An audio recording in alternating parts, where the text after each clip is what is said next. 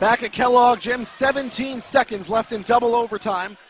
The Broncos trail 55-54. They'll get the ball to bring in at half court. It's Scott, Anderson, Rosser, Fells on the floor for the Broncos. Fells sets a plick for Rocker, goes around it right side. A rising three for Scott. It's good! Deron Scott, 6-3. And the Broncos are up by 2 with 8.7 to go. Broncos lead by 2 with 8.7 to go.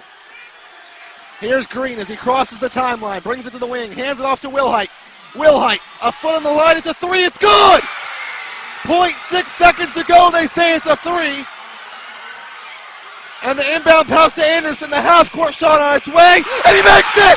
Mitchel Anderson makes it, and the Broncos win! The Broncos win! 60-58! And everyone is piling Mitchel Anderson at center court, and the